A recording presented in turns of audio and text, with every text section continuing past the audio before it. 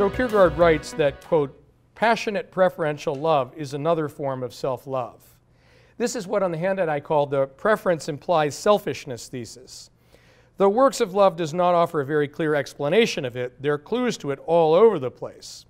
And his reasons for it include several of the other sort of subordinate theses I have on the handout. It's not just that in erotic love and friendship we are self-loving by indulging our preferences or our appetites.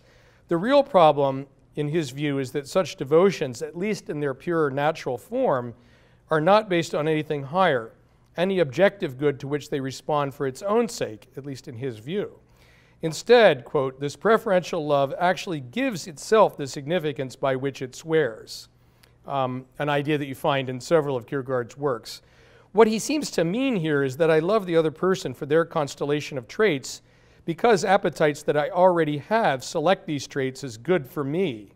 I respond to the other to no values in the friend or the erotic beloved except those that are conferred by my prior inclinations, dispositions, or appetites.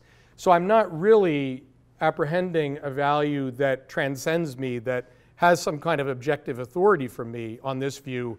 I'm rather just noticing something I'm attracted to, like an iron filing being drawn to a magnet.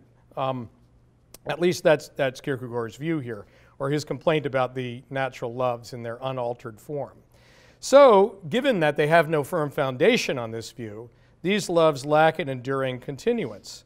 Their motivating power can quickly disappear if my appetites alter or the beloved loses those properties that my appetites light up as good.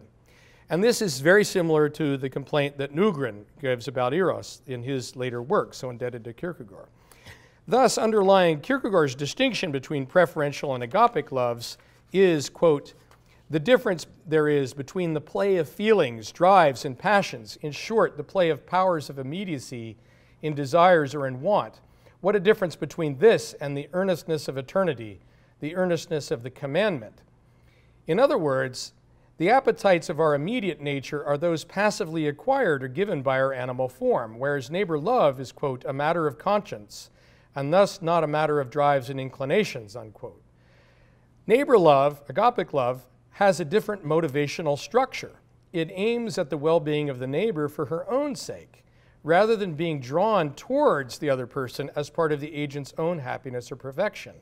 So, in Kierkegaard's view, we have to will to love the neighbor, that's his phrase, against the natural grain of human nature, instinctive inclination, social mores, peer pressure, and so on.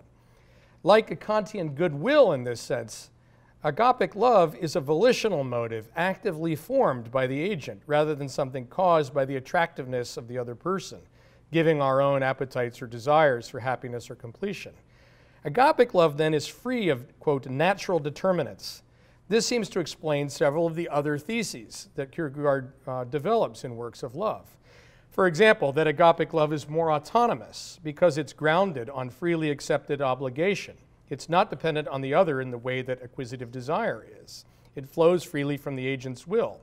And in that way, in that sense, it doesn't depend on the object of love.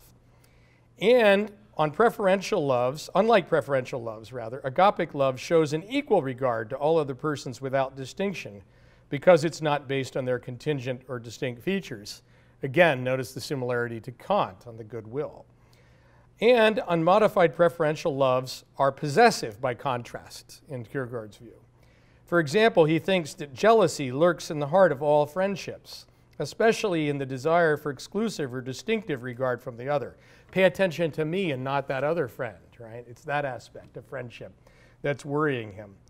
By contrast, whereas agapic love does not demand reciprocation from the other and thus does not aim at exclusive relationship with the other or God, it's, in that sense, completely giving. It's not demanding anything exclusive from the other person.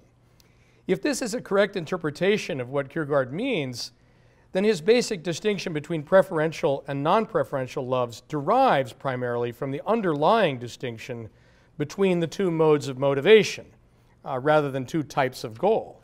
And these are similar to Nygren's Eros and Agape. In particular, in some passages, Kierkegaard seems to anticipate Nygren's central premise that if love is property-based or responds to contingent features of the beloved that vary between people, then this love has to be erotic and so formally self-interested.